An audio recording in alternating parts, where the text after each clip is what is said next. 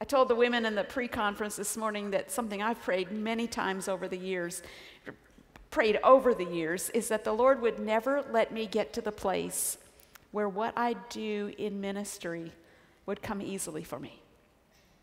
And that is a prayer he has been very faithful to answer.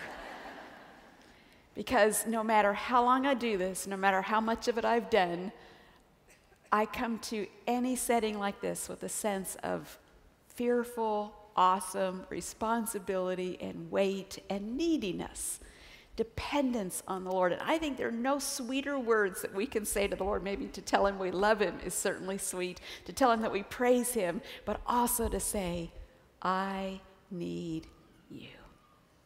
Because what does God do for needy people? What does God do for the humble, those who know they don't have what it takes? God pours what? Grace on the humble. What is God's grace?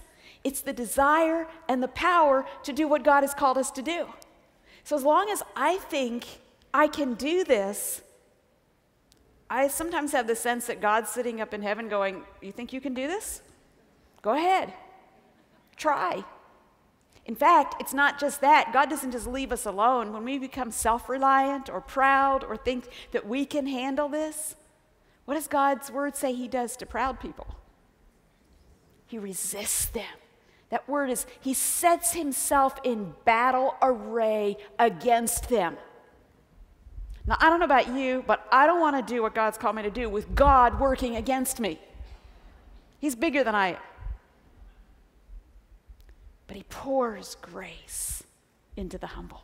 So don't let the fact that you feel inadequate and needy keep you from doing what God set you apart to do. But do it with a spirit of humility and always this constant, conscious sense that I cannot do this without you. Every hour I need you.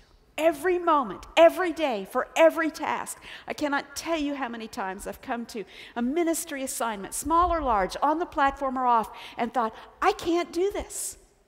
I cannot do this.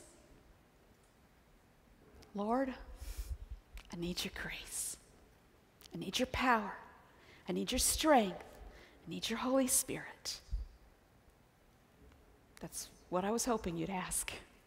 And then he comes, and he fills, and he anoints, and he empowers, and he enables. And who gets the glory?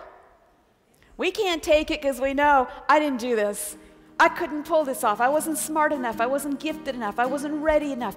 God is the one. And we stand back in awe, and we give glory to him. And that's what he deserves.